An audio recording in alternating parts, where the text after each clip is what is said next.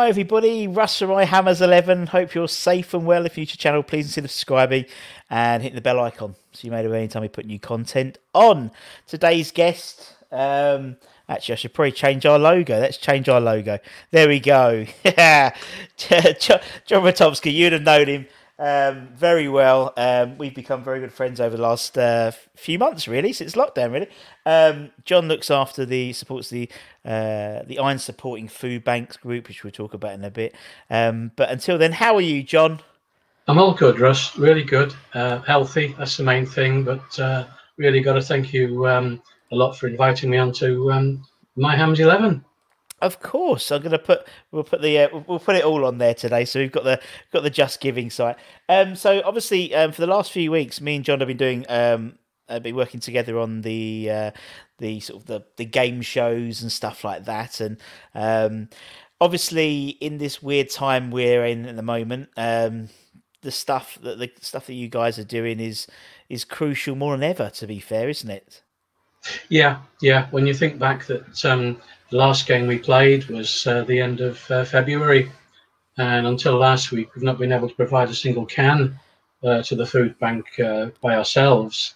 That's starting to change now, where we've got some access to sort of frozen foods from a large warehouse in Liverpool. So we're able now to supply really decent quantities down into that new food bank and also to other local food banks in Ilford and so on. And also, obviously, the fundraising has been tremendous. I've got to thank you, Russ, again for what you've done for the last 5 weeks or so in promoting what we're doing and getting to the amazing amounts that we've received to date. Yeah, definitely. I mean, how did it all start, John, with the Irons Supporting Foodbanks for you? For me, it was a couple of years ago when we played the opening game at Anfield on that Sunday. I think it was Pellegrini's first game. Yeah. And I went along and saw that fans supporting food banks were already active. They'd been going 4 years by that time. And it was just incredible to stand there and see that they had a van and people would come in. Roy Evans, the manager, came as well with bags of food. And it was so well established. And I had this moment, I thought, well, we've got over 1 million fans coming to our stadium over a season. And just a small percentage of that would make a massive difference to Newham. So I started making inquiries, came across Newham Food Bank, and we put plans in place. And it was probably the back end of a year ago or so when we were able to talk with the various authorities that operate on site. And at first it was through the council at Newham, and they said, "Oh well, we don't operate this side. You need to speak to Lend-Lease, because we wanted to be on Endeavour Square." So when I phoned them, well, I sent them an email first and never got a reply. So I phoned up later and said, "Look, I need to speak to someone about putting up a collection point." And they said, "Well, unless you give us a name, we can't put you through." And I thought, right, well, look, you've got an unanswered email from me. Yeah, but if you don't give me a name who you need to speak to, we can't do anything. And I thought, oh, crumbs, where are we going? Anyway, eventually I did get a reply from someone. And when I told them where we wanted to collect, they said, "Well, it's not us, actually. You need to speak to LLDC." Because we'd actually moved the site by then to near where the information centre is on the main walk from Westfield to the stadium. So LLDC, they were brilliant. They really were. They said, "Yeah, we'll support you. We're happy to go through some plans with you about what you can do, what you can't." And then they said, "Well, of course, you realise that it's LS185 that actually operates the site on match days, not us." Right, okay. So then I got in touch with them and they said, "Yeah, okay, we're happy to support you. Need a health and safety assessment for all your volunteers, and you need to wear high vis and all the rest." So they said to us, "Okay, we'll give you a trial go," which was the Leicester game, Boxing Day, I think it was, or just certainly between Christmas and New Year. Anyway, it was fantastic. Newham Food Bank turned up. They brought 3 or 4 volunteers. We had 3 or 4 there as well, and we collected over £500 on the day in cash. We just weren't expecting cash donations. We were looking for food, and fair dues, the club promoted us as well on that day, and they mentioned that we'd be there and collecting. And Net Police contacted us and said, "We're coming. how big's your van? And so they turned up with a massive collection full of food and carrier bags, Wow. about a dozen bobbies that all came and said, you know, we're with you on it. And then the next game, the club came and they came along with a dozen bags that they'd had a collection around amongst the staff at the club. And absolutely after the first game, they said, yeah, that's good. You're okay with it, subject to any high risk matches. Well, you know, we had West Brom in the cup to come and got knocked out after, and there were no big derbies left. So we basically ran it until the end of Feb, and we were starting to build up a good rapport. We had regular visitors coming, dropping off bags of donations, and you start to get to know them a bit more. And we were averaging about 700 quid's worth per game of value of food and cash donations. But because you don't realise this until you're there and you're standing there and you've got various people walking past it. Not everyone's going to the football match. And I remember one middle-aged lady walked past and we just chatted and said, "You off to the game?" "Oh no," she said, "I'm off to the swimming area." And she said, well, "I'm going to classes with Tom Daly. I think it's a great idea that you're doing. I'm going to bring him out in future, and then he can endorse you." So it's all little things like this to boost the profile of what we were doing, and it was going so well. And then Everton turned up, brought massive bags of toilet rolls. Liverpool turned up, and we played Brighton in the league. And we'd been contacted in the week by a Brighton fan who had said, "Look, we don't have a football food bank in Brighton, but I'm going to bring some stuff from our family to you." So there was that much goodwill generated. Crystal Palace, they dropped a load of stuff off as well. Leicester did as well. So it was all starting to move. And then, of course, we hit the end of, or the beginning of March. The games were cancelled to the fans. And Dave Sullivan picked up on this as well. And he said, "I will cover you for the 5 games that you can't collect at." So he gave us £3,500 to the food bank, which was a great gesture. And really from then on, it's been about raising the cash. We promoted the Newham's Food Bank and had quite a few £1,000s added to there.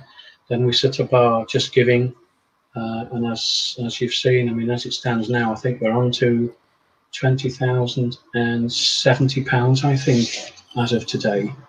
And I spoke to the food bank today. I said, "Look, how are you fixed for food and so on?" They said, "Yeah, we're needing to buy stuff now from our reserves. Donations are dropping for food, and they've only got the 3 places where you can drop off food now. There's Tesco at Galliard Reach, the Asda at Beckton, and Waitrose at Westfield. But because they're restricted with their own transport, they can't go to any more supermarkets to collect. So that's a bit of a problem that we're trying to resolve with them now. And hopefully there'll be some progress on that. We've been very well supported by Fans Supporting Foodbanks in Liverpool, who started all this off.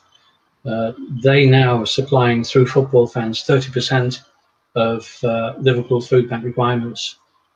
And also Newcastle are very strong. They've raised £300,000 in 3 years for local food banks. So it's gaining momentum all the time. 2 Manchester clubs are on board now: Aston Villa, there's Huddersfield Town, Leeds United, Sheffield United, and more are coming on board. And the demand is growing as well, so we've just got to be there for them. That's the thing; it's the demand more than anything, isn't it? It's great that it's great in a way that obviously the football fans are getting on, but obviously it's tragic the fact that so many football fans have to get on because the demand for it is so. It's like I remember a couple of weeks ago you tweeting, it was a Friday I think, and they ran out of rice and stuff like that. It's crazy, and it's only going to get worse, isn't it? Yeah, it's still the case for us. They spoke to them today. They said we're short of tinned meat, tinned fish, small bags of rice, tinned tomatoes, and tinned soup, because they're preparing for the winter, and it's going to be a tough winter for us all. It is. And I mean, obviously, the fact that the Irons Supporting Foodbanks initiative isn't just necessarily for the Newham, as you said, Ilford and stuff like that as well, and other sort of needed charities within the community, isn't it? Really. Yeah, yeah, it's just growing. It's incredible. You know, last week we had the facility to take a van load of frozen pizzas and Yeah. clothes, new clothes, down to Newham and to Ilford. And today I've spoken to Lou Macari's homeless hostel that he runs in Stoke, and we were taking new clothes again, bag loads of new clothes for the guys living there.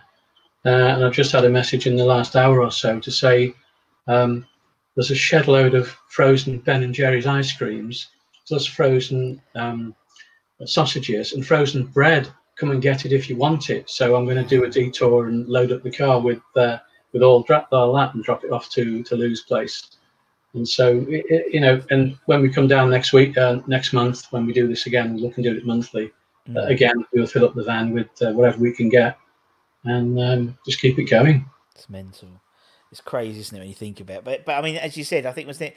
Did you say was it £10 can feed a person for 3 days on Days, yeah, exactly. So, and it's odd that the demand has grown so much this year at Newham, for example, because they were allowing people to come with vouchers to collect from them twice every 6 months, and they were giving every person 2 days amount of food.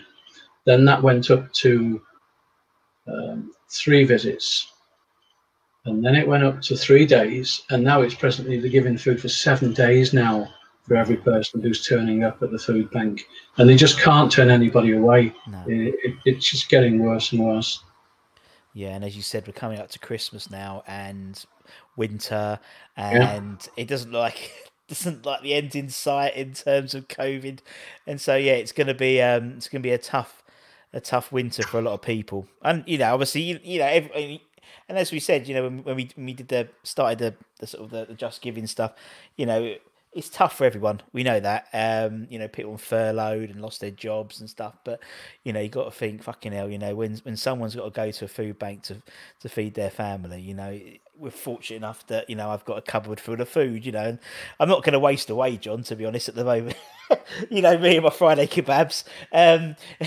But it's yeah, it's horrible when you think there's going to be like kids out there, and not just the food. You got to think toys and stuff like that for Christmas. And you know, I know collectively we're looking to do something as a sort of a West Ham YouTube community to sort of to carry over Christmas. But it's horrible when you think of it like that. You know, it puts it into perspective. Yeah, something else that's hard for Newham particularly also is that whilst we've got lots of fans who lived in the Newham area and moved out further east into Essex, but the community now in Newham, I mean, we speak 240 different languages and dialects in Newham. Yeah, true, yeah. And the food bank are saying that they supply from 6 centres depending on each day of the week. It's Barking Road, Canning Town, East Ham, and so on. And the demands of the local people are different from one centre to the next, food-wise. You know, there are particular there are families with particular habits of eating and so on, and they vary centre by centre. So it's such a variety of foods that they need. And I suppose to some degree we tend to think, you know, of Western food that we have, but you know that's not all that they need out there. No, you're right, and obviously, yeah, traditionally the Western food is probably a bit is cheaper as well, isn't it? Because it's made in bulk and stuff, and you can go and buy, you know, God knows how many tins of baked beans or something. But rice and chickpeas and things like that tend to be more expensive because they have to be imported and stuff. So yeah, it is obviously the diversity of the community as well. But yeah, wow, I didn't think about how many different dialects and languages there are. God, that's mental. But anyway, we're carrying on as you know, as we sort of alluded to last week. We're going to keep the we're going for a second series of the game shows, but maybe not every week. Maybe not every week, so I don't want people to get sick of me. But every other week, we're going to try and do some stuff, and at least and things like this. Obviously, we're going to keep the promotion up, and obviously, as I said, the wider West Ham YouTube community. We hopefully do something in sort of November time and stuff. We did originally try and tie it in for when the fans are going back, but obviously we know that's not happening now. So it is what it is, and we ride with the punches, and off we go. It just breeds more creativity, doesn't it? So yeah, exactly. So we'll do some stuff, a coordinated approach. Anyway, let's park the food bank stuff for the time being, because I want to talk about John, the West Ham fan. So obviously we know you from the Irons Supporting Foodbanks and all the great stuff you do, and you know the articles you write in these about Brown and stuff like that. But John, the West Ham fan, I detect not much of a Cockney accent from you, John. To be honest, how did it start? Why are you a West Ham fan? Most importantly. I must say I'm hurt. I thought I've been cultivating an East End accent over the last few years, but all right, I haven't fooled you. No, I'm a Northerner. I was born in Chester, live in Cheshire, and why West Ham? Well, the answer is Bobby Moore. I started to get involved in football in the late '60s, and where I lived, it was either United or Liverpool who kids tended to follow. And in our house, we only really knew George Best, Bobby Charlton, and of course Bobby Moore through the World Cup. And I think my mum at the time used to do the football pools, and they used to send out these little brochures alongside about football when I was starting to get involved. And looked at the World Cup winning team, and you look around, Charlton's there and so on. But oh, hang on, West Ham got 3 players in the England team. They must be good, you know. So that was part of it. But also, I was tall for my age, so I played in defence, so it had to be Bobby Moore, and that's where it came from. Yeah, and then obviously, you know, since obviously the '66. Do you remember your first game at Upton Park? How often did you get down to the bowling during those sort of earlier period? It wasn't as frequent. No. My very, very first trip to the bowling was when I was down in London. We used to spend summer holidays, my sister and I, with my grandparents in France. So we'd have 4 hours in London between getting into Euston and getting in a train out of Victoria Station to Dover. And my big sister was sat there reading the book, and I thought, I've got 4 hours here. I'm going to go to West Ham just to see it and to be there. So I said to her, look, I'll see you before we go. I'm going to get a cab. So I went outside, stood in the cab, jumped in the back and said, take me to West Ham football ground, please. And the cabbie says, no, he says, you better take the underground, mate. So I thought, all right, okay, first lesson in the big city. So I looked at the map and got there in the end.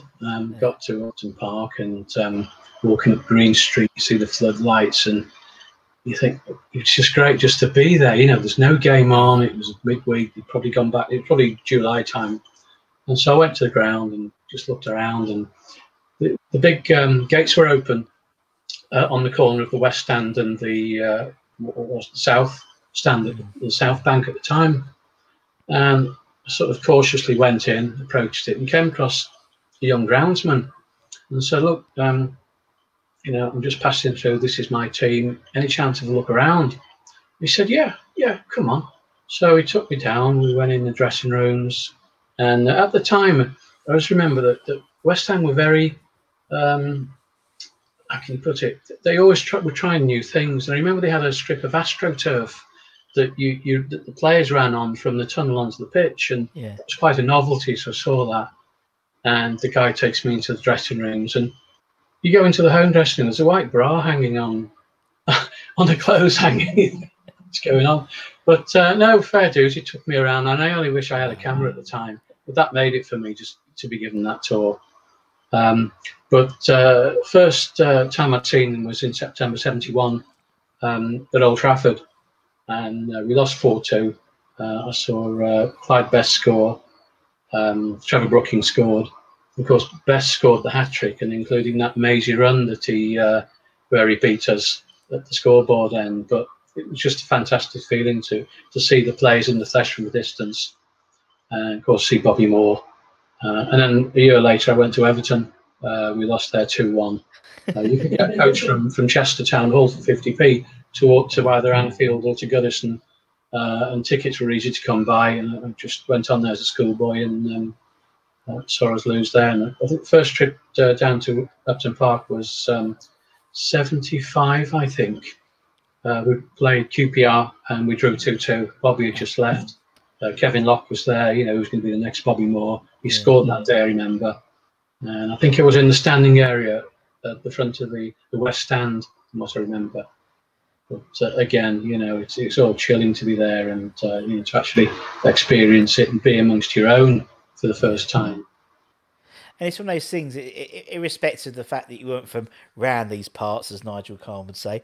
It doesn't matter, does it? It doesn't matter, and it's just that's what I love about West Ham. It's like it's just a sense of community, and even more so since starting the channel and doing and obviously doing the game shows and stuff. You just realise how much everyone is pulling in the same direction, and it's lovely. It's a sense of community. I don't think any other club has. I think I think I might be slightly biased towards it, but when you get emails from Tottenham fans and Arsenal fans and Chelsea fans, all who watch the channel because they don't have that sense of community, and the fact that that your the first two games you mentioned we lost, and it's like what I mean. Well, that's it. Yeah, it's not about the result. It's about you get used to it. Yeah, it's special. And you learn early on as well that the West Ham community is a special one. Being a Northern, not having daily access to what's going on, you become aware of the image that the club has, the way that the fans are, how special they are, the East End fans, the loyal, and so on. And as a Northern, that kind of makes you proud to know that you're supporting a team with those beliefs and characteristics, let's say. Totally. But talking about fans from all over the place, we very often coming down on the train from Cheshire from Crewe, we're coming across fans nearly. We've got about 40 on our WhatsApp group now from people from fans who live in Manchester, Liverpool, and very often on the same train back up north after a game. And then we've got Trans-Pennine Irons with a couple of hundred members. So Liam keeps us informed with what's going on, and again, that's another little community of Northerners following our team. Oh, it's mental. It's mental. It's like, as you said, just by doing the donations thing, we've had the Scandinavian Hammers, the Singapore Hammers, a lot of the American Hammers. It's it's something which I think I wasn't so aware of how big our brand, not our brand, I'm sorry, so don't mean to say it's wrong, how our club is, how the club is, internationally. I was always maybe quite insular and quite Essex and London based, but we've like as you said, not just the guys in the north, but even Northern and the Scandinavian Hammers, they're 800, 1,000 strong as a group, and the American Hammers, and I've been fortunate enough to talk to the Indian Hammers and the Singapore Hammers. It's an amazing place. It's an amazing club. It really, really is. The fan base is just second to none. And we've seen, firsthand, the support that they've given the food banks. Particularly guys. When I think of like the Singapore Hammers, they don't live near here. You know what I mean? And it's for a charity that's not going to directly affect them. It's going to an area which they might never been to. Do you know what I mean? But because it's West Ham, they sort of support that, and it's amazing. Very humbling. It's very humbling when that happens. I don't know. It's just like, it makes you feel warm inside. It's nice, there's so much crap going on in the world. It's nice that we could do that and make a difference. But yeah. Anyway, we get all sentimental. I haven't had a drink. It's like it's Friday night at a pub, and I'm just walking out. I love you guys, but no, it's all good. It's all good. Right, let's go and talk about your 11, John, because your Hammers 11, because obviously early 70s onwards, you've got a nice spread. You've got a nice spread of people to pick from. The only rule is you have to be alive to have seen them play. But to be perfectly honest, John, you've probably been alive to see most of what I call the modern greats. So I'm looking forward to sort of a classic 11 by you. You're choosing your words very carefully there, Russ. I like that. I say you're an experienced fan, John. That's what I call them, the experienced and the unexperienced fan. Okay. And you are very much an experienced fan. So you can play any formation you want, anything you want. The only rule is you have to be alive to have seen them play. And that's it. That's it. So I imagine, as I said, more of a classic 11 for you. I think some old heads and a few maybe youngsters. I don't know where you're going to go. Yeah. That's quite interesting. All right. See my team sheet here then. Yeah. You got your team sheet ready? All right. Let's start in goal. Let's start in goal then, John. Ludo was very, very close, I've got to say. I did admire Ludo. I did see him play. One of my worst games to watch was at Tranmere Rovers, where we lost 5-2 on a Friday night. I think Aldridge was playing for Tranmere at the time. Ludo was in goal. And I thought, oh, crumbs, you know. Luckily, I only lived about 10 miles down the road at the time, so it wasn't too bad. But sorry, Ludo. You'd be on the bench if that's any benefit. But it's got to be Phil Parkes. It has to be Phil. I mean, remember when we signed Phil, and you just felt, certainly at the time, that the first division was very much a level playing field, really. You know, there were no foreign players. You knew who you were signing, and to sign Phil as the most expensive goalkeeper in the world, I felt, well, that's a statement of intent by West Ham United, my club, and you feel really proud when they can make those signings like that. Because I think I read that Manchester United were looking to sign him as well, but he chose us and then gave us so many great memories. I mean, that for me, his period at the club was my ideal time. We did so well, not always in Division 1, but the cup runs, Europe, the togetherness of the team, and so many English players in that. With maybe one or two exceptions at the time, but you always knew that we had a chance with Big Phil in goal. So Phil's my number one. Yeah, great shout. And a lovely bloke as well. Right, okay, Phil is in. What formation we playing, John? 4-4-2. Oh, classic. I like it. Okay, let's go left back then. Who have you got on the left? It's got to be Frank Lampard. Yeah. It's got to be. I mean, Frank was the proper East Ender. You could see how he related to the crowd. He was one of the fans.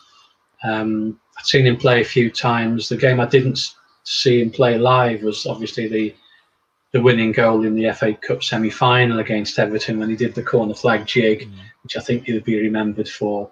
But again, he became an England international. He was solid and dependable. The time I felt sorry for him was when we played in the 76 Winners' Cup final, when I think he got injured in the first half and Anderlecht scored. And I just remember he was injured in that game, and I think that affected the team because before that, certainly in the first half, we given a good account. But I think his injury at that time shook us, and obviously we lost the game.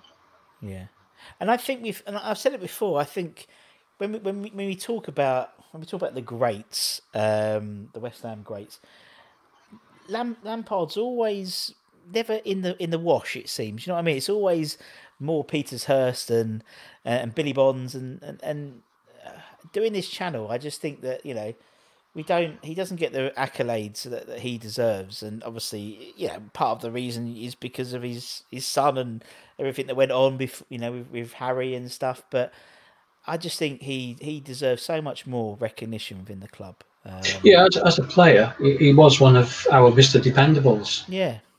How many games have he played? 600 and something. I'll tell you now, I've got it written down here.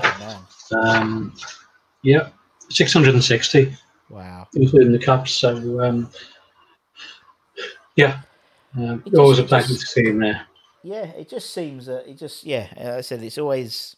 I just think it's a tragedy, really, when someone you think how much Billy's revered and Bobby and stuff like that, and he was, I think he was second. Is he second all-time appearance holder after Billy or something like that? He's up he's up the top 3. I think. Yeah.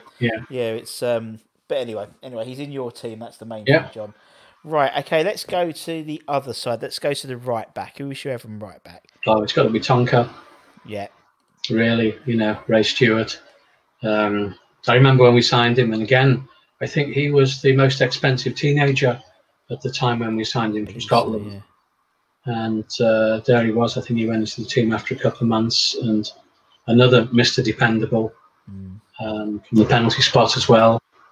I saw him miss his first penalty.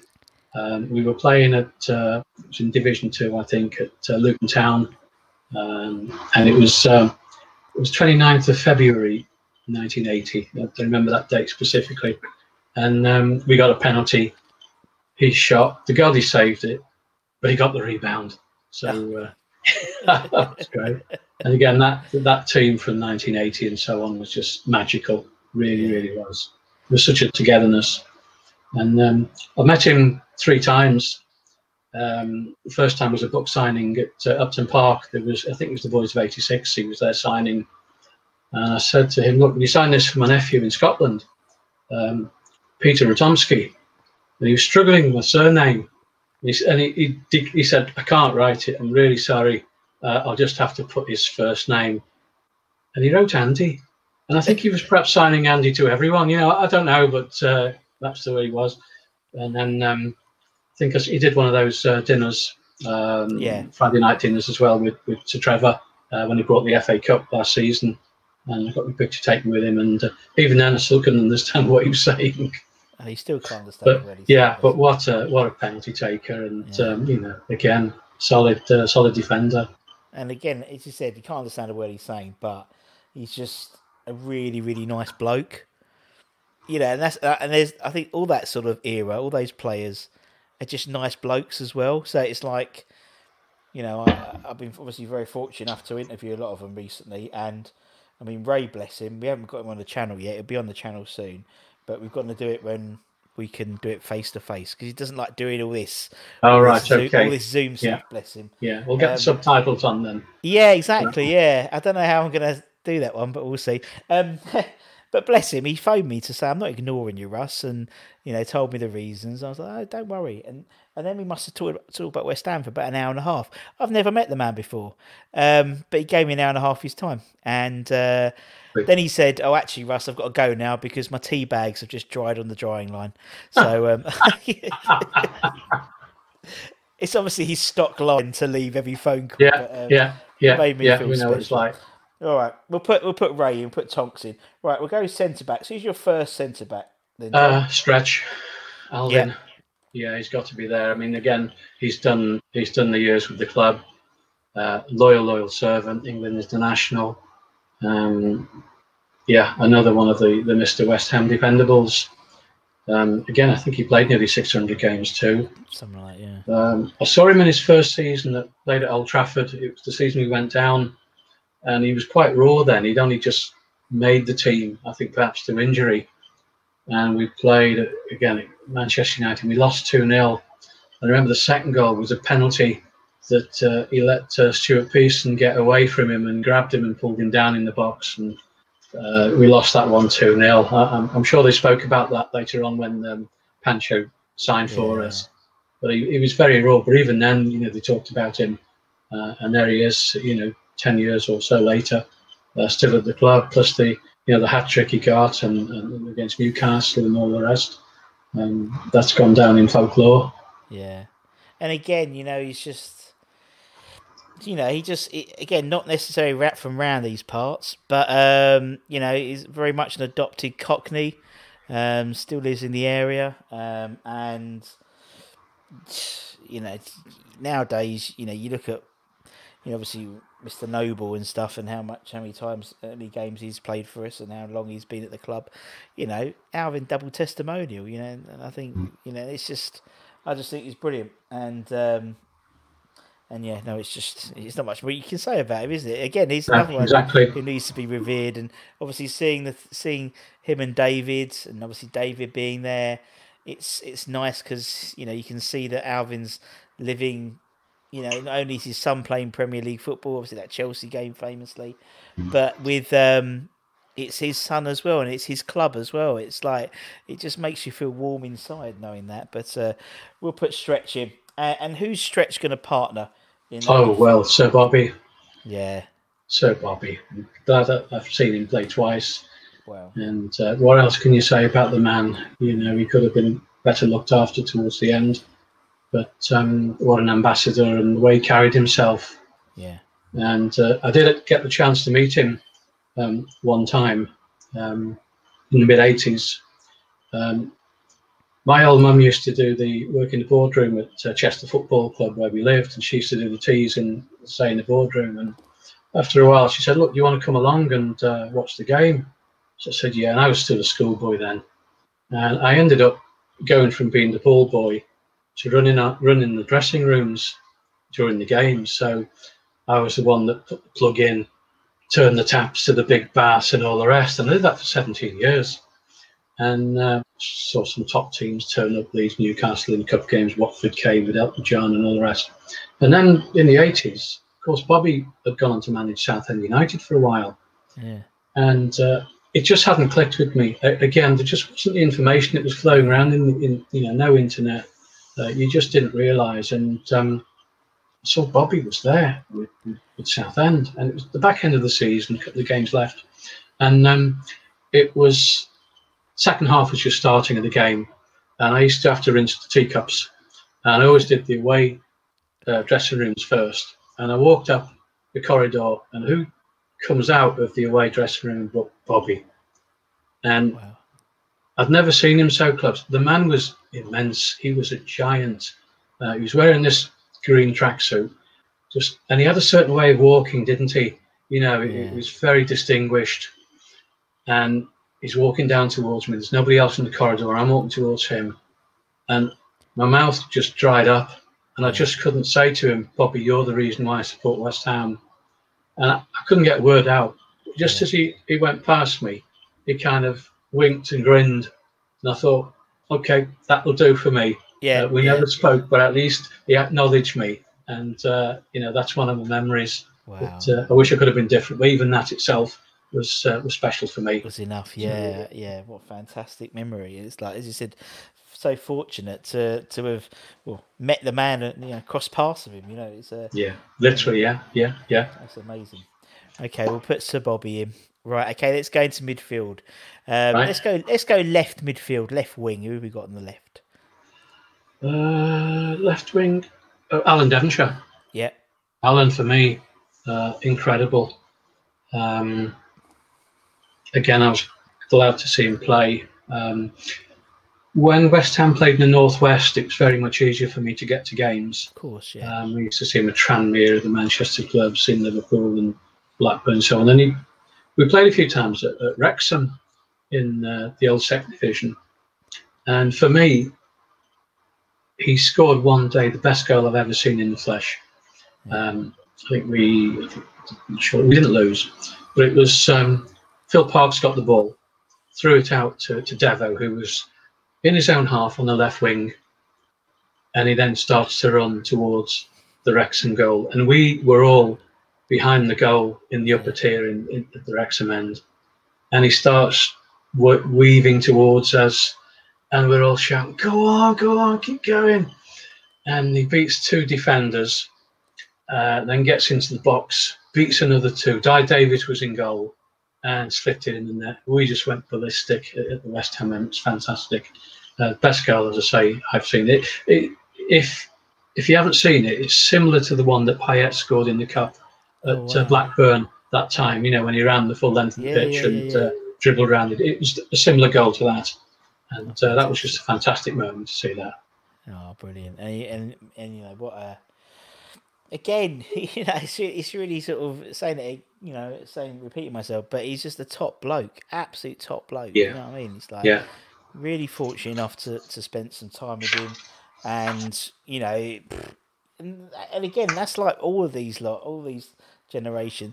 When you chat to them, it's like you're their best mate. You know what I mean? It's like and it's so genuine when you talk to them. It's not like you feel that they're talking to you for talking to your sake, because you've asked for as I said, me and Dev must have chatted for about an hour before and an hour after our episode, just putting the world of football to right, and it's just amazing. And he couldn't work out how to do all this, but his wife had to do it. But still, he's a top bloke, and he has to be put down as one of the greatest transfers ever in English football.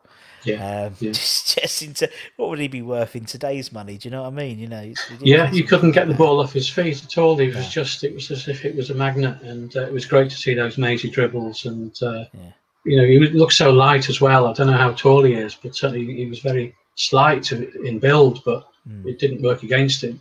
No, exactly. Right, Devo is in. Let's go right midfield. Let's go the other side. Right, Who's the other on the okay. other side? I've got there Dimitri Payet. Yeah, Of course, I had to go with him. of course. You know, not a classic from years gone by, but you know, when he signed for us, we were living the dream when we saw what he could do. I remember his first game I saw was at Southend United in a Yeah, pre-season yeah. friendly, and I remember seeing him. He got his first touch, and he started going on this mazy run. And I think all of us fans saw what skills he had even then, and thought, "Wow, if he can do this in the Premier League, we've got a winner here." And I think even in that game, he might have been. He might have scored with one of his famous free kicks in that, I think. I'm So, not yeah. sure. I think he But might have done. after that game, we were all thinking, wow, what have we got here? Yeah. And then, of course, you know, for that season, we were all living the dream. The song, the free kicks, you know, the one at Crystal Palace, where he shot into the Trevor Brooking stand, where it just dipped at the last second. Everyone thought it was going over, Mental. and there it went, dipped in. And then the one at Old Trafford in the Cup, that one that no one expected. And in his last season, the mazy run at home against, I think it was Middlesbrough. Yeah. Picked up the ball on the touchline and just that mazy run. And it's just a shame that he couldn't hang on with us. But you know, there are reasons there that we'll never know, I guess. Yeah, but I mean, it doesn't very rarely, in particularly in modern West Ham history, that we have a player who we sign at the right time. Do you know what I mean? We Yeah, always seem to get players who are bookending their career, whether they yeah, just or you know we get Jeremy Ngakia or we get Teddy Sheringham. You know, we never get sort of ones who are in their plum, and you know, to all accounts, obviously he's still playing fantastically in Marseille, but yeah, that sort of that season half, he was bang on, and he was the man, wasn't he? Every club wanted him. All yeah. my friends who were not West Ham fans were desperate to have him. And actually, someone sent me an Instagram like story the other day. I'm gonna find it, and it's something like he has the most. He has the most. Like it still has the most assists in the Premier League or something ridiculous. It was like 900 and something. I'm gonna have to find it now because it's gonna really annoy me.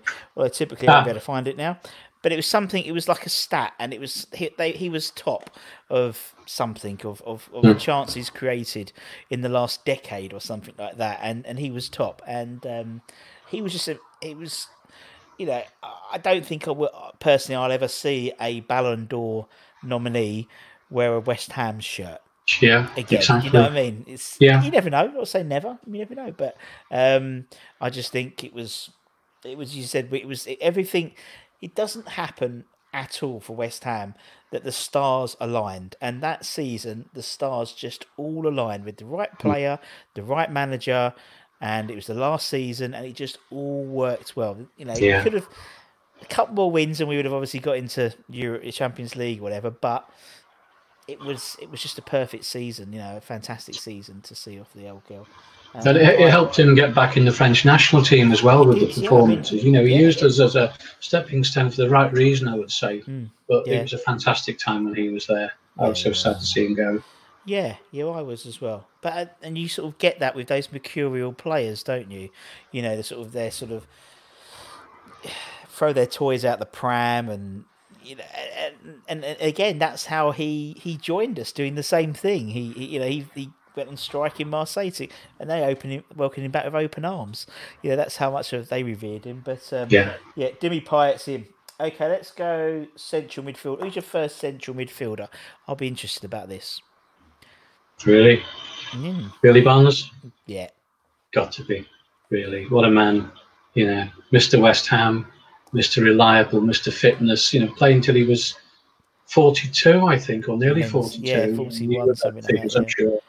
But you know, what can you say? You can just carry on talking and talking. But such a gent as well. You know, he seems to be a quiet man. very quiet. But I remember seeing the 1980 Cup team at a West Ham evening a year or two ago, and he was he was on there, and they were all telling stories about each other, and you could see the togetherness of that group of players from 1980 and a couple of years before and after and so on. It was fantastic to see, and I think we're lucky that we've had somebody like that as part of West Ham's history. Yeah, no, I totally agree. And obviously, when he had the stand named after him as well, that was a incredibly emotional day. That was, and for a man who didn't show any emotion, I mean, obviously, I never saw him play. I saw him manage, and even when we went up in that 92-93 season, he was excited, but there wasn't like tears of joy, like breaking down the tears like he did, that Newcastle game when we named the stand after him. And yeah, it was again, same, you know, obviously there was a period where he wasn't particularly well treated by the club, but they made right with that. They made right with that, and I think it was well deserved. And you can see the respect that the fans and his peers had for him, because obviously they were all there, which was beautiful. Okay, Big Bill's in. Who is he going to partner in that middle? Sir Trev, it has to be again. I'm glad to have seen him play. I remember when he was making his debuts in the team. I think in the late 60s, I think, and he was there and about all the time for so long. And again, like Bill, what else is there to say? That he was so dependable. Again, he had the skills. There were the famous European nights in the 70s, and it was great that he was a part of it, and he made such a difference. And you look at some of those old clips of the goals that he scored at Upton Park, the mazy runs, the shots, and the time gone by, but greatly remembered. And he's got to be in my 11. Yeah, and again, it's like something which I never really probably thought about until starting to do this, and obviously because people mention players and I go and do a little bit, not research afterwards, but I'll go and look at the old footage. I think people forget how crap the pitches were as well. And you had like people like Dev, people like Brookin, and they talk about how elegant the players are and how they glide past players.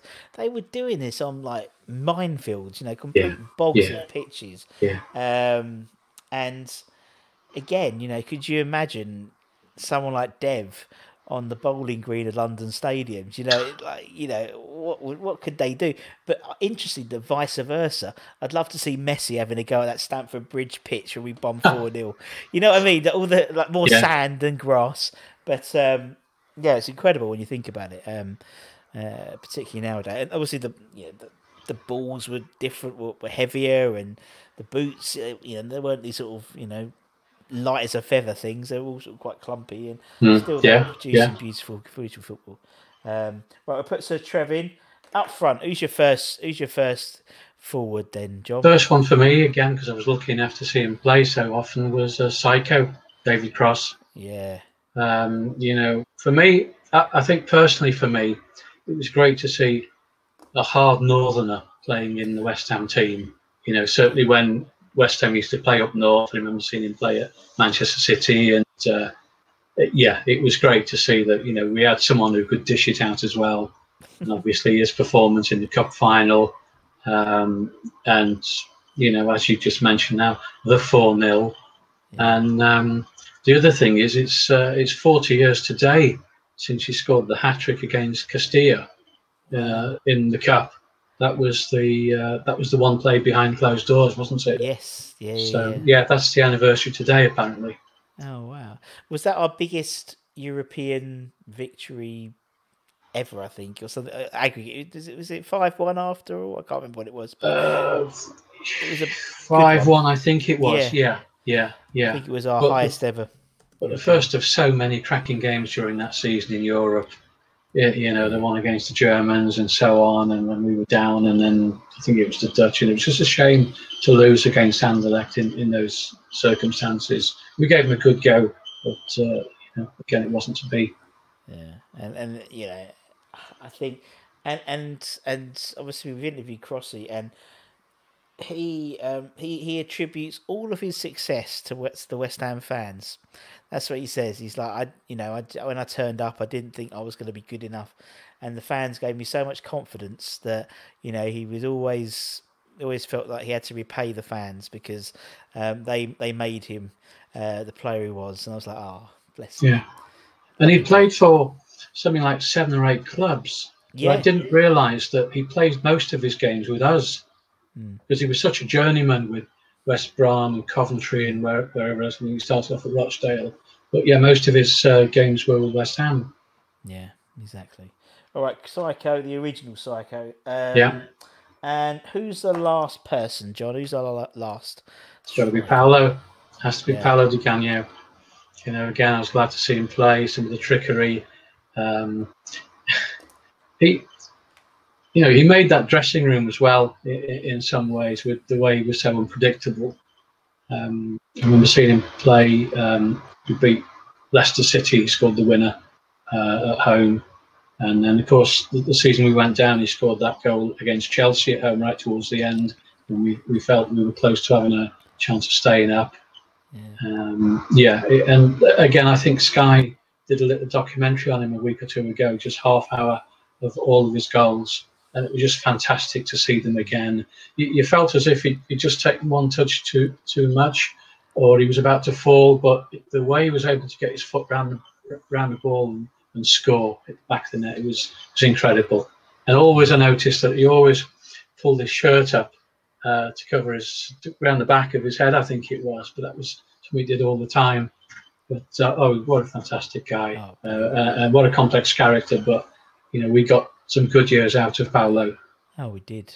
He was just like, what I loved about him, he was just like obviously we go to football to be entertained, don't we? Of course, we go to see fantastic skill and someone like Payet. I think Payet was the most technical, gifted player I've ever seen at West Ham. But someone like Paolo, I always put him down as my favourite player because he had that entertainment value. You would pay your season ticket just to see him. And it's like you would turn up thinking, not how West Ham going to do, what's Paolo going to do this week? Yeah, exactly. It might be a bit of skill. It might be a tantrum. It might be, I don't know. Like I was watching that Bradford City game the other day again, and like him on the touch, is sitting on the floor, like sub me. Take me off.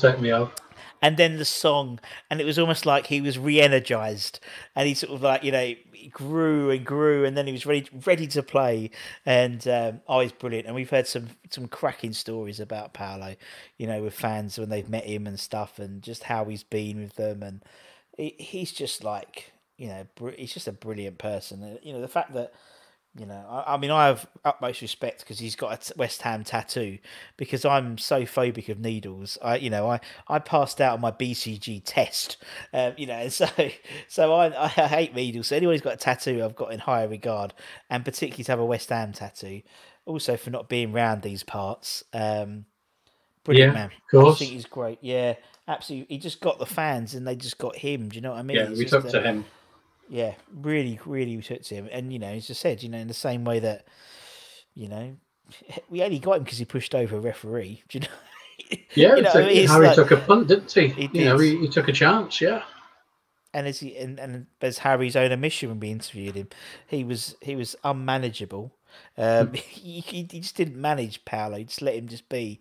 And you just had that sense of him. But some funny stories, yeah. And also, a bit like you started with Phil Parks and the Cossack adverts, and you end with Paolo Di Canio and the Imperial leather adverts. So there's, there's a lineage there. But John, man, it's been lovely. It's been lovely. Enjoyed chatting, Russ. Really, it's been great. Yeah, it's been really, really good. And obviously, everyone, justgiving.com/crowdfunding/Irons Supporting Foodbanks. Make sure you keep. Thank you. Thanks. Rather than we're the pubs are shut at 10 o'clock, so rather than that last pint, give it to someone else who could need it. And and obviously we'll still be doing the quiz shows and stuff like that as well to keep it the momentum going. But obviously, thank you for everything you're doing, John. And that's it for me and John. Take care, everyone. Stay safe. That's very important at the moment. Come on, you Irons, and we'll see you again. Oh, John goes for the top one. The top one. We'll do that one together. Come on, you Irons, and we'll see you again very, very soon. Take care.